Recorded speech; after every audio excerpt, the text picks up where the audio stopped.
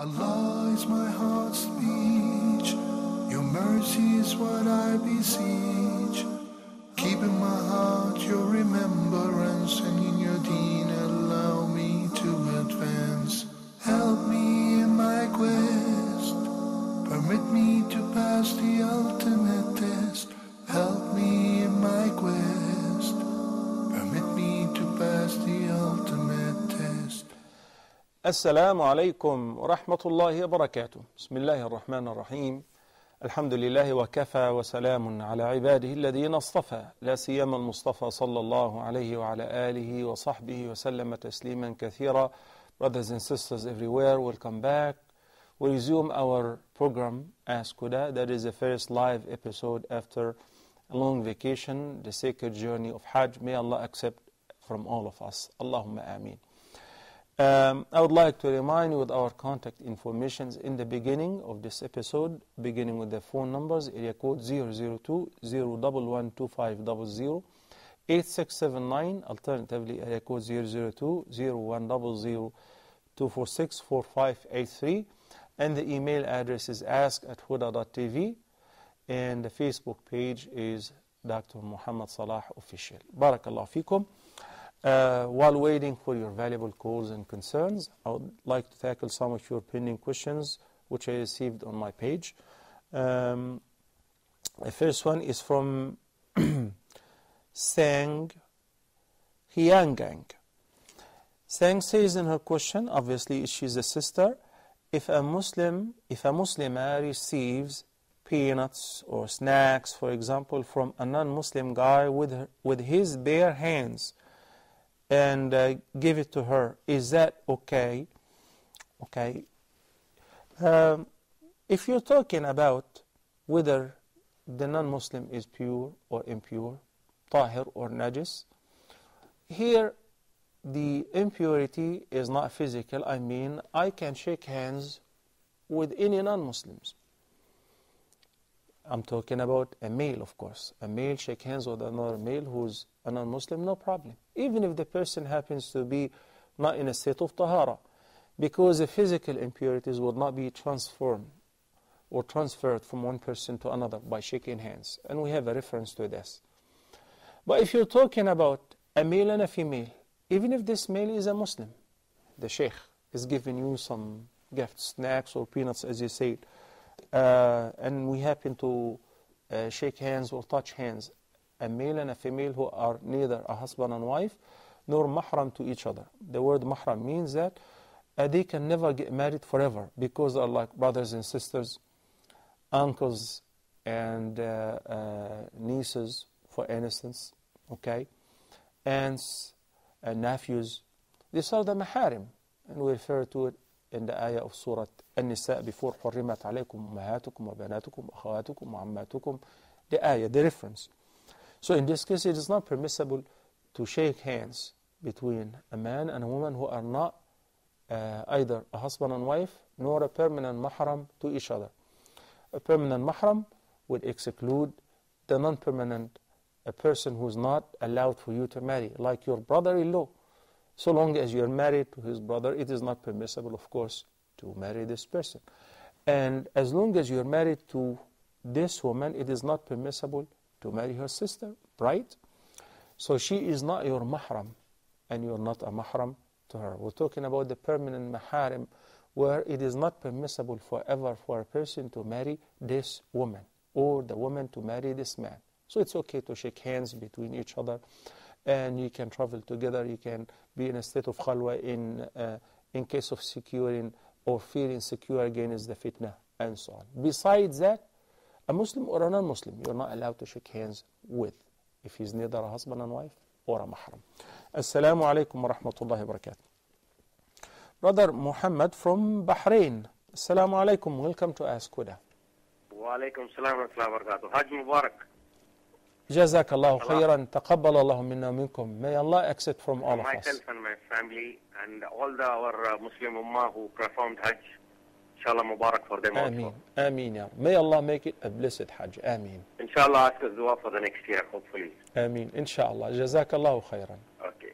I have two questions. Yeah. One is, what are the ways we have to ask Allah the du'as, or the steps, and we have to go according to the Quran. Okay. Then how the etiquettes of asking dua from the Quran. Okay. Then, can we do hair color like black or any other color? It is permissible in Islam. Okay. And if we do that, if the wudu is valued according to that. Okay. Jazakallah khair, that's it. Jazakum, Brother Muhammad. I will not be exaggerating if I say your first question with regards to dua, this is a lecture by itself. Inshallah, I'll try to compress the answer as much as possible. Assalamu alaikum wa rahmatullahi wa barakatuh.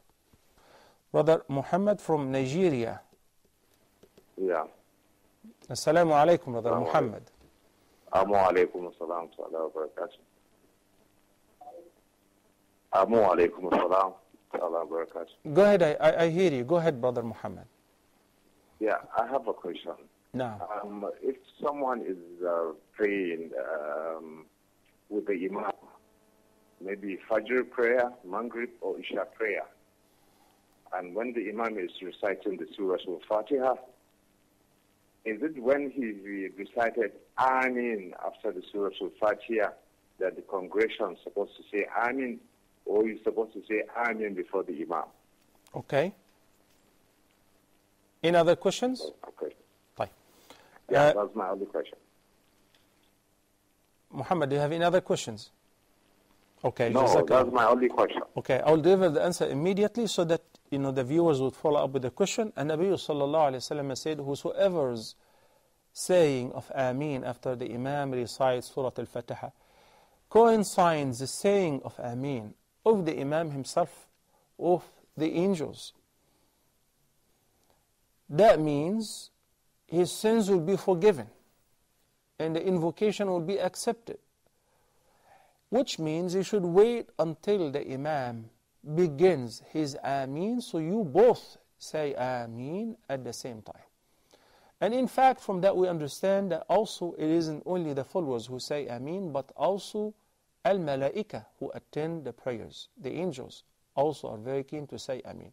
What is the meaning of the word Ameen? Ameen is itself an invocation which means, Oh Allah, accept. May Allah accept. So the saying of Ameen is a confirmation of the invocation that the Imam have been invoking Allah through, which is اهدنا الصراط المستقيم صراط الذين أنعمت عليهم. Guide us to the straight path. So you should wait until the Imam begins his saying of Ameen, then you recite it along with him. Barakallahu feek. Brother Muhammad from Bahrain, the procedures and the etiquette of making dua, then afterward, how to make dua from the Quran and so on. First of all, you can make dua at any say time with wudu or without wudu, with purity from major impurities or not, or without, in a state of janaba. At any time you can make dua, because that is a ibadah which does not require a certain time or a certain condition. Okay? Assalamu alaikum wa rahmatullahi wa barakatuh. Jabin from the KSA. Assalamu alaikum, Jabin. Wa alaikum assalam. How are you, sister? Alhamdulillah, fine. How are you, brother? Just fine, alhamdulillah. Thank you for asking. Brother, I'd like to ask you one question about my husband. My husband, he don't pray at all. I told him so many times for praying, and he don't pray Sister at Jabin, all. mute your TV set, please, first of all, because there is an echo. Just mute your TV set and hear me from the handset, from your phone. Okay. Okay. Now ask your question. It would be preferable, though, if you speak about the third person, like somebody's husband. Go ahead. Yes. So, can I? Yeah, go ahead. Okay. My husband, he don't pray. I told him so many times. I told him Hadith even he don't pray. He has so many friends. They are not good at all. And sometimes he do drink with them. And so many bad things, and something like with the girls and so many things. I don't know how can I change him or how can I tell him. And I start to pray 5 times, and always I pray to Allah and tell him that Allah do something or do to my husband become change, or to become like he can motivate. So I don't know what to do. I mean, I don't know how can I make the relationship like the way Allah said, in Islamic way. So I need the solution, or I need the way. I mean, I don't know what to do. If you can help me. All right, inshallah, Sister Jabin from the case, I will answer you, inshallah.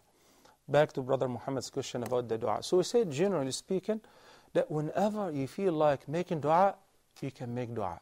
In any condition. While lying down on your bed, while driving, while mountain climbing, while swimming, anywhere, in any condition, with tahara or without tahara. But a dua and its proper etiquette would include the following. These etiquettes are recommended.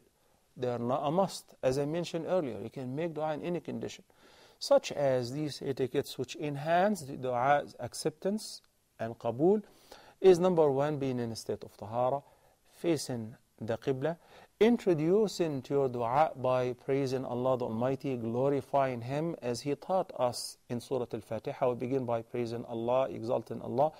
Then it's highly recommended to second that by sending the peace and the blessings upon the Prophet ﷺ. That really enhances the acceptance of your dua. Then you present your mas'ala. You ask Allah subhanahu wa ta'ala, and when you make dua, you should be certain that your dua will be answered in a way or another. I shall explain that later, inshallah. It will be certainly answered, and that is the meaning of أُدْعُوا اللَّهَ وَأَنْتُمْ مُوقِنُونَ بِالْإِجَابَةِ. And you should not do what is known as istithna. You say, well, give me this if you want to. If you will, if you wish. Well, it is understood He would only give you whenever He wants to.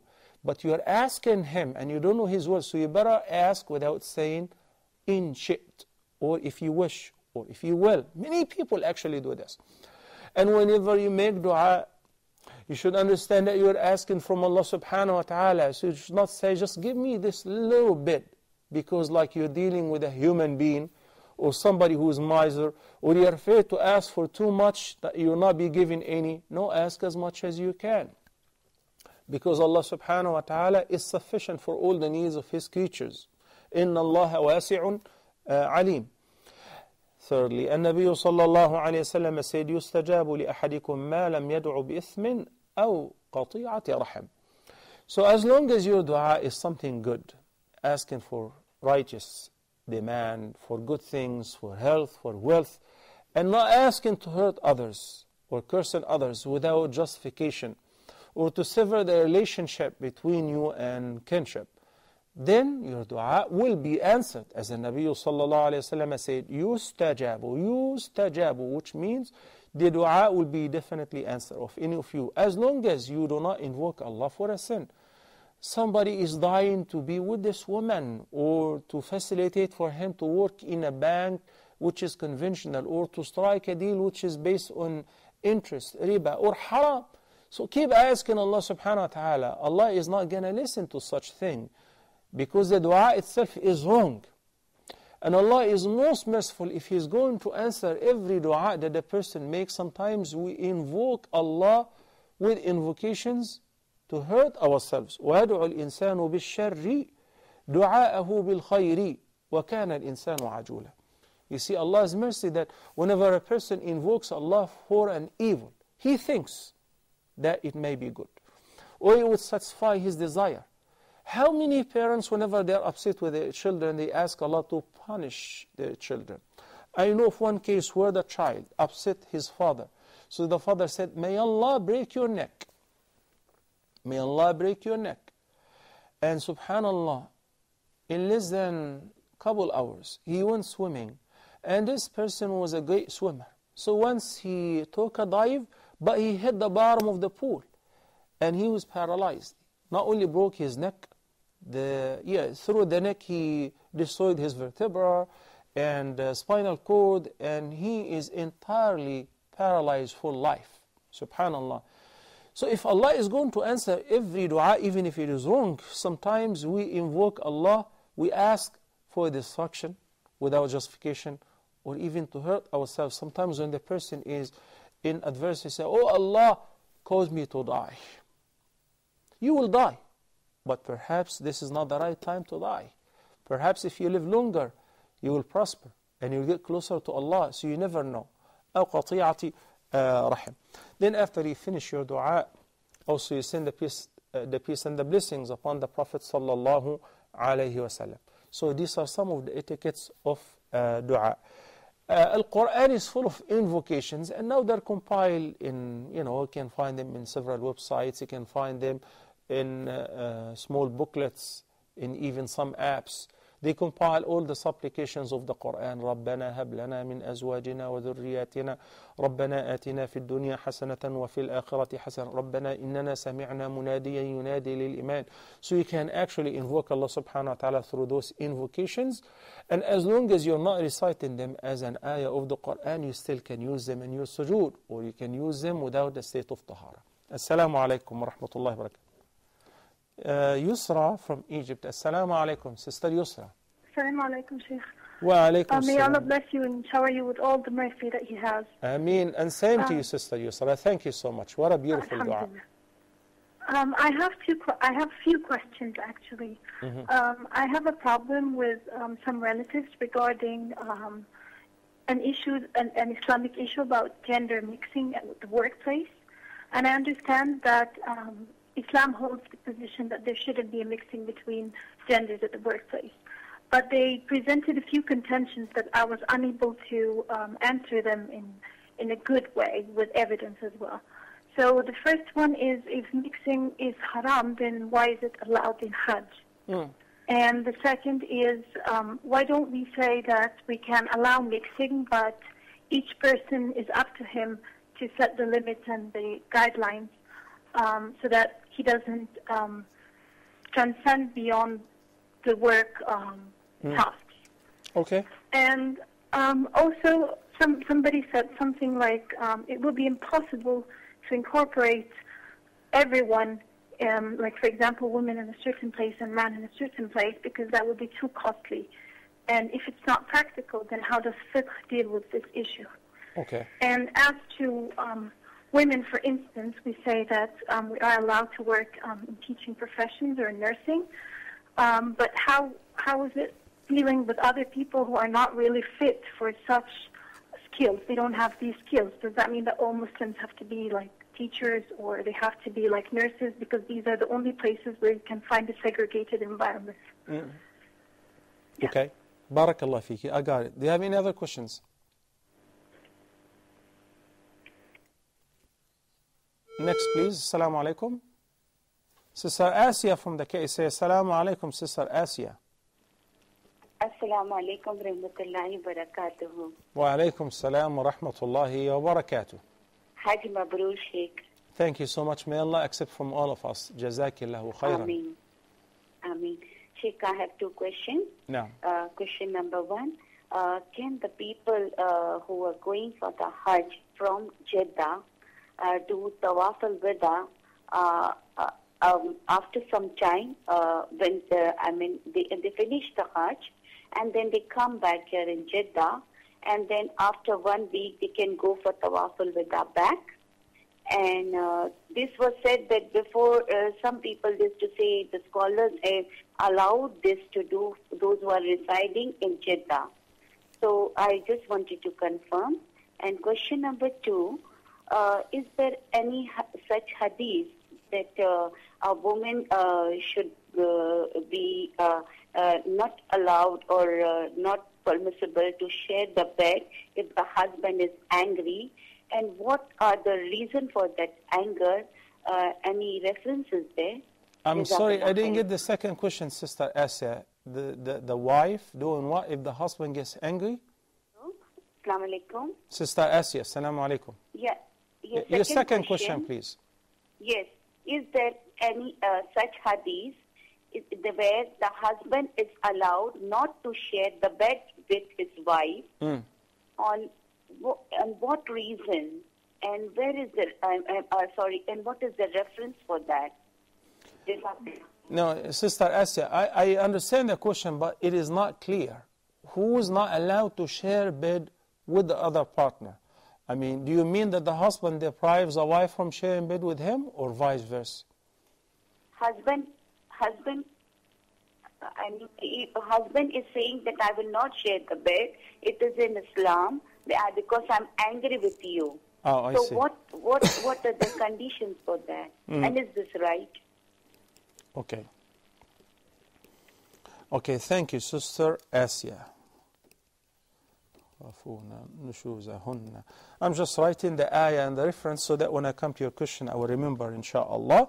And I hope the brothers will get it ready. وَاللَّاتِي تَخَافُونَ نُشُوزَهُنَّ Excuse me. Muhammad from Bahrain, his second question. Dyeing the hair. It is permissible to change the gray hair, the gray color, with any color other than the black. And the Nabi sallallahu alaihi wasallam recommended dyeing the hair with henna because it is nutritive to the hair, to the scalp, and it doesn't have any side effects. And when he entered Mecca, he said to the companions when he saw Abu Bakr's father with his hair was all gray, he said, you got to change this gray color by any other color but avoid the black. So avoiding the black is a command, which means that using the black in this case is forbidden. Exempt from that, excuse me, if the person is young and on the battlefield. Okay, some people grow gray hair even though they're very young. And on the battlefield and facing the enemies, seeing the gray hair is a sign of weakness and old age, so they exempt from that discondition. But besides that, you can use other colors, but avoid the black. Jazakallahu khairan. Making wudu with the hair dye, it does not invalidate your ablution because it does not have what we call it, it does not leave like a layer over the hair that separates the water from mixing with the hair or reaching the scalp. It's not like the nail polish, for instance. طيب. So the wudu will be perfectly valid in this case. Assalamu alaikum. Sister Sally from Egypt. Assalamu alaikum. Wa alaikum salam. Go ahead, Sister Sally. Sheikh Muhammad, I have two questions. Yeah? My first question is about bankruptcy. Right now, we used to live outside Egypt 20 years ago. My parents bought a bakery, and it was a loan from the bank. But however, they filed bankruptcy after that. Now, 20 years after, now we live in Egypt, and we realized what we did was wrong. So I don't know. Right now, we can't go back. We're not going back to America, so we don't know what to do. Like, are we going to be accounted for this money? And if the bank allows bankruptcy, is it still haram for us to file bankruptcy? Okay, I got your questions. My second question is, right now my sister does dawah to the Christians online. So sometimes she looks for verses from the Bible. So I'm not sure if that's correct because I'm not sure there's a hadith where Umar ibn Khattab, he opened the Torah and from the Prophet, and I'm not sure, but he said as long as you have the... Why is she quoting or studying some verses from the Bible? To do dawah, to convince the Christians, so she can bring them to Islam. And what is her background in Islamic education? She doesn't really have any. She just does lots of research online, and that's it. Okay, I got your question. Thank you, Sister Sally. Bankruptcy.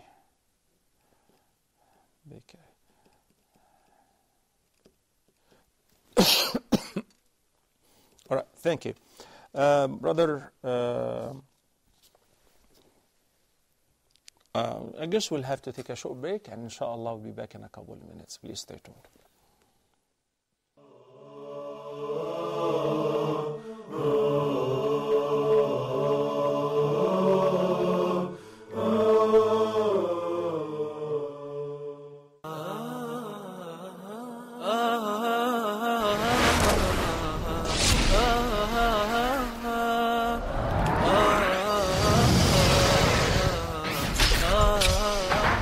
imagine that the Anbiya, they were the most beloved to Allah subhanahu wa ta'ala, and they had the hardest lives. He assumed that he had some kind of superiority and he was a better, more chosen, a better person because he had this wealth.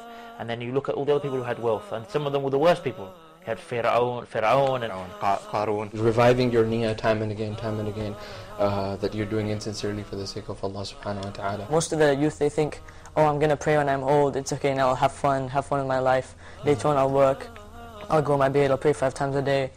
And all these things, they think that's later on in their life, and they don't know when they will die. Amira, who's your role model? Khadija radiallahu anha. And why? Because she was Prophet Muhammad sallallahu alaihi wasallam's wife, and she was the first lady to believe in Islam.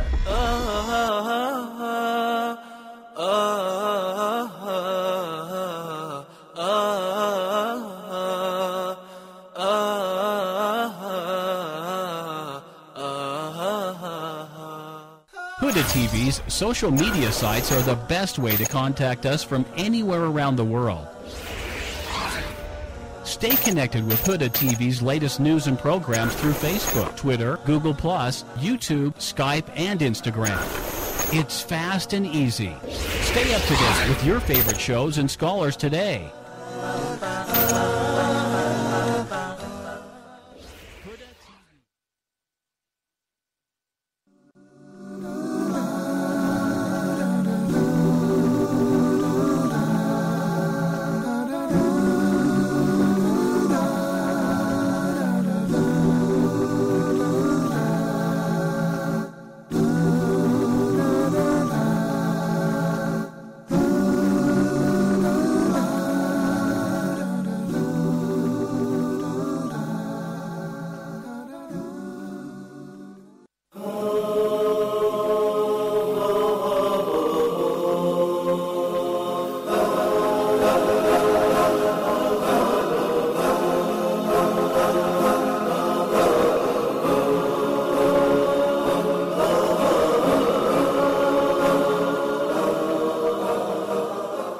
وجعلوا لله أندادا ليضلوا عن سبيله قل تمتعوا فإن مصيركم إلى النار قل لعبادي الذين آمنوا يقيموا الصلاة وينفقوا مما رزقناهم سرا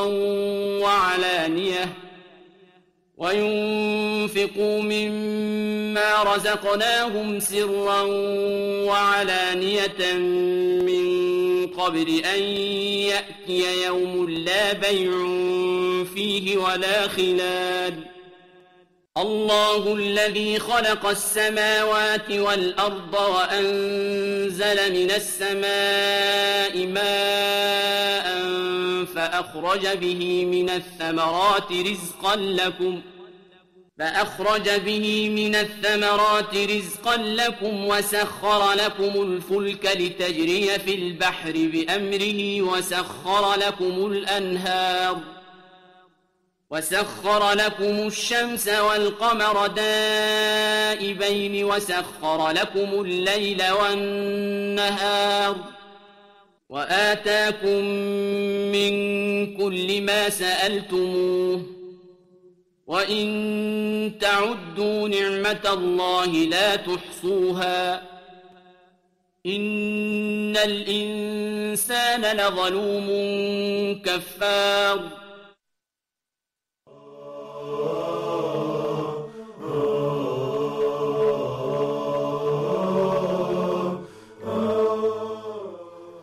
Assalamu alaikum wa rahmatullahi wa barakatuh, and welcome back. The question which is due to answer is from Sister Jabeen from the case A, who said that the husband does not pray at all, despite the fact that she's been advising him for years. Sometimes he drinks, he's going with a bad company. What should she do? One thing is enough to determine whether this person is worth living with or not. And this decision, to some people, is very hard to make, and to others, it's like piece of cake. Subhanallah, It did not take Ismail alayhi salam a split of a second. When his father dropped an advice for him, he did not even see him. But he left an advice that you need to change your doorstep. He understood from that your wife is not really a good wife. Get rid of her. And his father is a prophet. I'm not saying that anyone would say to another, get rid of your spouse, right away, you separate. La. I'm talking about a condition like this. Years after years, giving da'wah to him, advising him, praying for him, recommending him to do the basics to pray. He doesn't do any of that. Rather, he's even indulging into drinking and bad company and illicit relationship and so on. If he doesn't want to stop, give him the ultimatum. Whether you do have children or you don't, you give him the ultimatum. Either you stop or we separate. How beautiful when Asya bint Muzahim, the Pharaoh's wife, and she was the wife of the Pharaoh. She said, I don't want all of that. I don't want this filth. She said, رَبِّ بِنِ لِي عِنْدَكَ بَيْتًا فِي الْجَنَّةِ وَنَجِّنِي مِنْ فِرْعَوْنَ وَعَمَلِهِ. She doesn't want the whole dunya. If the person does not pray and insisted on not praying, then he is not a Muslim. And if there is a Muslim court in a Muslim state and the case is presented before him and he refuses, then they will separate between the spouses. They are alone, drinking, indulging into illicit relationship. Am I being harsh? Yes, I am. Because sometimes when you visit a doctor, he says, I guess you need to visit an oncologist. Then the oncologist says, there is a part that must be removed. The surgeon will do that. Then it must be removed. It's malignant. It is malignant. It must be removed from the body. So if there is a family member who is malignant and is causing disturbance to the whole family to the point that he can ruin the whole family, this person severed all his relationship or her relationship with Allah subhanahu wa ta'ala, then is not worth living with. So the person, I hope he is listening to me, or whoever is in this condition. Allah bless you, the wife who advises you to pray, advises you to give up on the bad company, to be with good people, to quit the bad things, and she keeps praying for you. If you do not benefit of any of that, then severing would be the solution. Assalamu alaikum wa rahmatullahi wa barakatuh.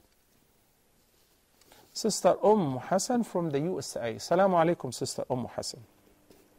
Wa alaikum assalam wa rahmatullahi wa barakatuh. Sheikh Salah, how are you? I'm fine, alhamdulillah. Thank you for asking, Sister Hassan. Barakallahu feeki. Sheikh Salah, barakallahu feekum, for the whole team of Ask Huda. Sheikh Salah, I have a question. It's from my friend, but it's really very important. A boy and a girl, they got married. The girl used to live in USA and the boy in India. They got married, but he cannot come to USA, so this marriage didn't last for long. And they have a baby now. So the girl asked for divorce. And the boy was back home. He sent the divorce papers, like notarized divorce papers with the lawyers and everything, sign on it. So is it considered khula or divorce? And she had the idda of 3 months and 10 days. So is this a khula or divorce? And is there any option for reconciliation if they are willing for the baby's sake because they have a baby? Right. Is that understood, Sheikh? Sister Hassan, you said the husband signed a paper and he sent her the divorce letter, certified and notary public, right? Sheikh Salah, I can't hear you. Okay, I got your question, you want inshallah. me to repeat your question? I will answer you, inshallah. Thank you, Hassan. Barakallah fiki. If you guys allow me to begin by answering her question, then inshallah I'll come back to Sister Yusra and Sister Asya and Sally for me. A person was living in India, got married to a girl living in the States for a reason or another. Marriage didn't work out and they have a child and there is a state of separation. She wants to recognize whether this separation is a divorce or khula. And what difference would it make? Al-khula is if she demanded divorce and she gave him all his financial rights, like the dowry and whatever he spent. He was not willing to divorce her. He doesn't want to. And there is no serious problem, but she doesn't want to live with him. That's called khula. If that is the case, and based on her demand, or their agreement, or if she filed a case against his will, and finally she got the khula, in this case, he does not have the right of reconciling without her consent within the iddah, because the khula would not give him the right of al-raj'a, divorce, first and second, as Allah subhanahu wa ta'ala said in Surah Al-Baqarah, الطلاق مرتان فإمساك بمعروف أو تسريح بإحسان. We call it revocable. So he can revoke his divorce, even without her consent. And the iddah, sister, is not 3 months and 10 days. Rather, the iddah is 3 periods, or the 3 purifications that follow the period. If she is a woman who experiences the menses, if she does not, then we're talking about 3 lunar months, not 3 months and 10 days. Okay? Now, what if he divorced her willingly? She said, divorce me. He said, okay, and he sent her the divorce letter. Yes, in this case, he may revoke his word within the iddah, which we agreed. وَالْمُطَلَّقَاتُ يَتَرَبَّصْنَ بِأَنفُسِهِنَّ ثَلَاثَةَ قُرُوء. 3 periods, 3 menses, or 3 purifications that follow the menses. Okay? Then we said in Surah Al-Talaq, Allah subhanahu wa ta'ala said that the iddah will be 3 months in case that the woman does not experience the period. For a reason or another, it's hard to tell, then it will be ثلاثة أشهر, 3 lunar months. What about if it is the worst case scenario, khula, and he does not have a chance to even reconcile if he desired, but they both now desire to reconcile for the sake of the child? Piece of cake. If this is their first or second divorce, whether divorce or khula, no problem. You can reconcile, but it would demand a new marriage contract, a new dowry, a new shahada, and the consent of her guardian, because this is a brand new marriage. A brand new marriage. Similarly, if it was just a divorce, as I said, if it was the first or the second divorce, and it's revocable, and the iddah lapsed, the iddah is over, 10 months later, they decided, for the sake of the child, we would like to reconcile. No problem. But we would begin from the scratch, new aqd, new marriage contract, with the consent of the guardian, the consent of the bride, and the witnesses, and the dowry, like we're starting from the scratch. Barakallahu fikum, sister Hassan. And may Allah subhanahu wa ta'ala bring reconciliation to every family who are having an affliction like that. Sister Yusra from Egypt, I love the way you presented your question, Sister Yusra. Jazakumullah khair. And you know how in Egypt people are very argumentative and they can argue forever. And whether they're convinced or not. You know, I wonder if those people happen to take public transportations and jump in the bus. You know, when I used to go to college, it was like a nightmare to chase the bus for 500 meters, for 1 kilometer, and just to jump at the door, to put 1 foot, or the window, or whatever. Men and women were squeezed like tuna in a tuna can. This is what we mean with al-ikhtilat, mixing men and women, where literally men and women are squeezed. Absolutely, this is forbidden. It doesn't make any sense, even away from religion. If you're talking about sexual harassment, which is happening day and night, it is because of that. It is inevitable, it is unavoidable, as long as there is this permissible free mingling. So what would it be if we have private buses, private transportations for females, who, by the way, outnumber men? Peace of mind. So why don't we do that? If we're talking now about common sense. We're talking about logic. Now we're talking also from a religious perspective, which is there is no comparison between being stuck in the bus like tuna fish or in any means of transportations, you call it the trains or whatever, the microbuses, or while performing Hajj. At the time of the Prophet sallallahu alaihi wasallam, women used to attend the prayer in the masjid where they were mixing with men. Yet they prayed with the Prophet in the same masjid. Did the Prophet sallallahu alaihi wasallam build a wall or a barrier or pull a curtain? No, he didn't.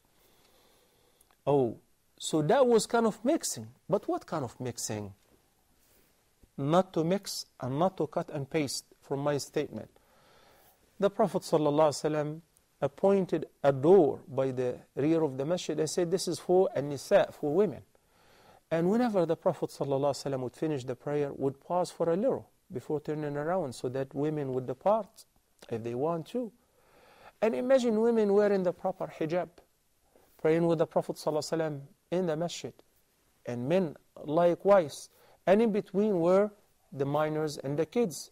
No problem. If this is the case, no problem. But how many disasters, molestations, assaults, sexual harassment happen simply because of the patient and the doctor are alone in the checkup room? This is not only in the Muslim countries. It's more common in non-Muslim countries, right? It happened with the President of the United States of America. And the guy who used to try him, and he was given a speech of how a person should be pure, should be honorable. He himself was actually having a scandal with his secretary. Likewise, subhanallah, Nabi sallallahu alayhi wa sallam said, whenever a man and a woman who are neither a husband and wife nor related to each other, they are not maharim, happen to be together behind closed doors, they are not alone.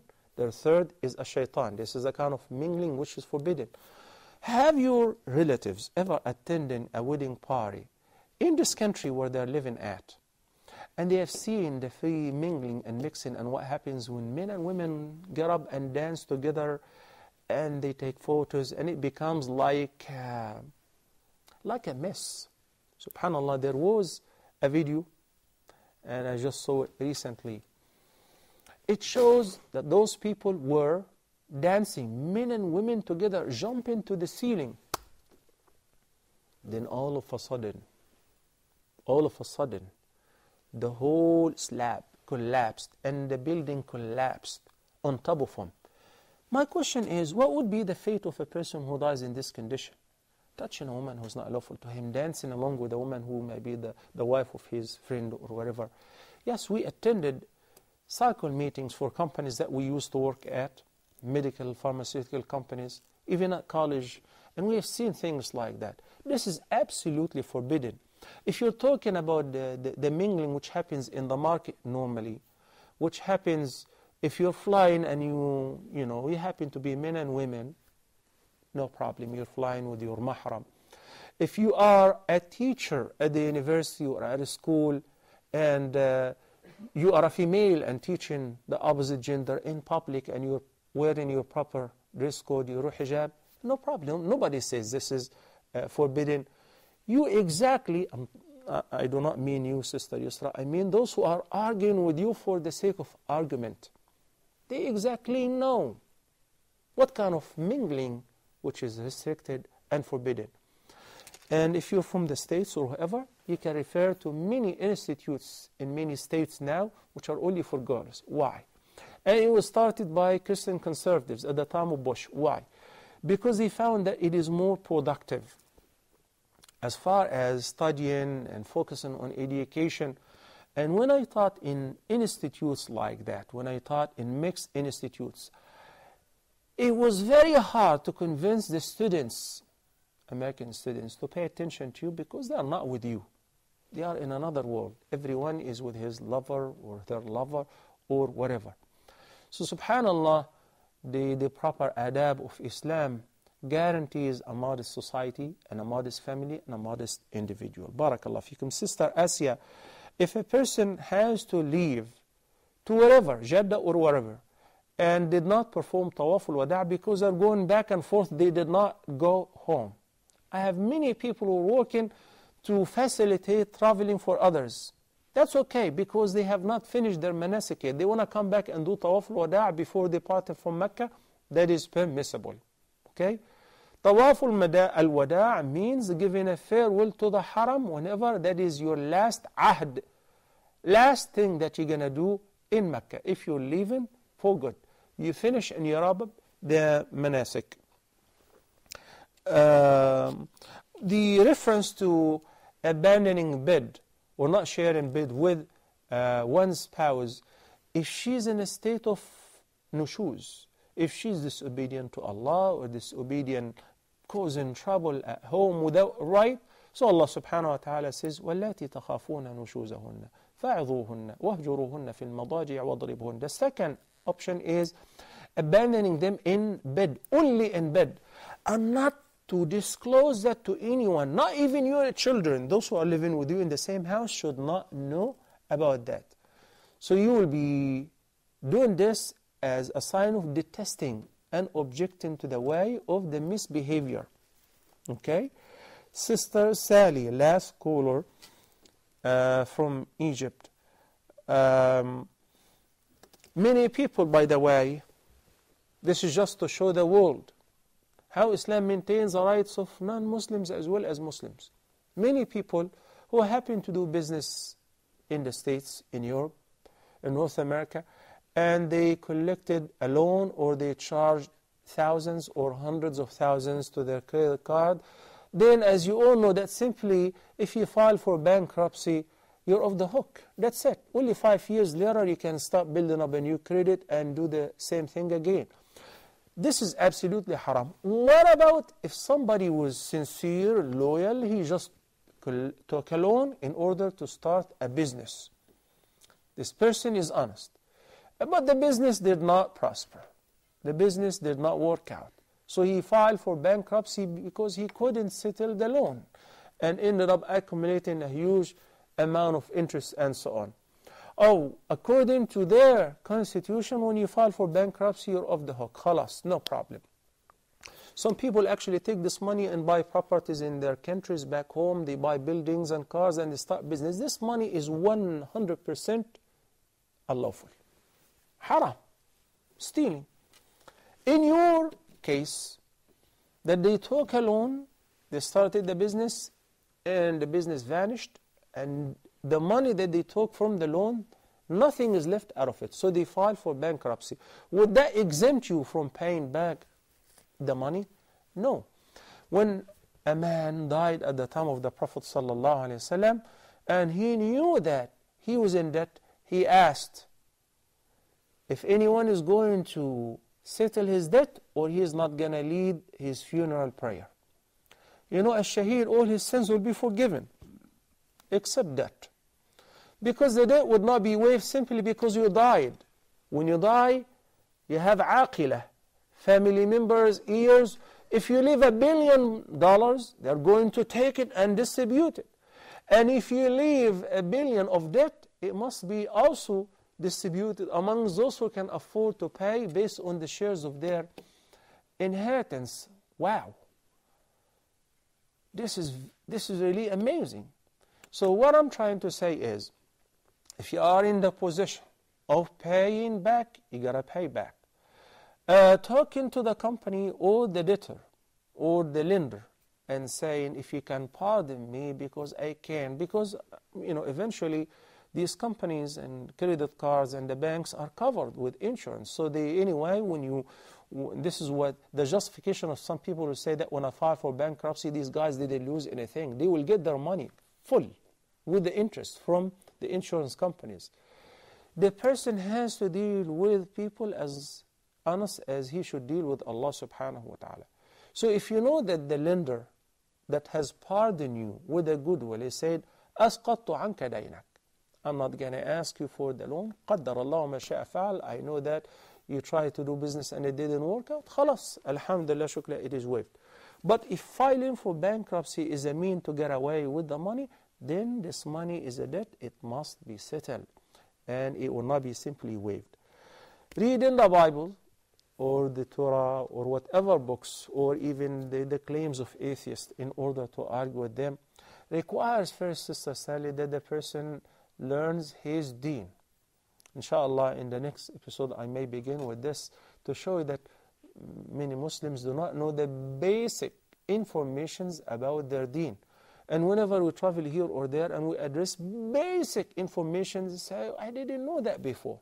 Only during this Hajj, whatever I talk about, many people, big time doctors, educated people, they say, never heard of hijab before. Wallahi. Doctor said, never heard of hijab before. I thought it's, only for Arab women or whatever. And when she knew, she started practicing. Riba. Some people thought there is no such thing called riba.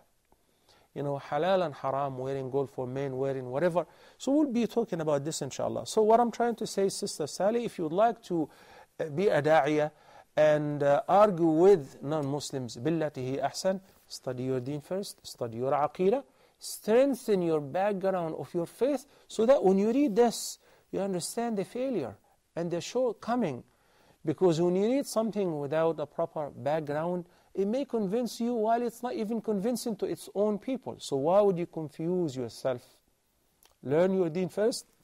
And this is what exactly you mentioned, the story of Umar ibn Khattab.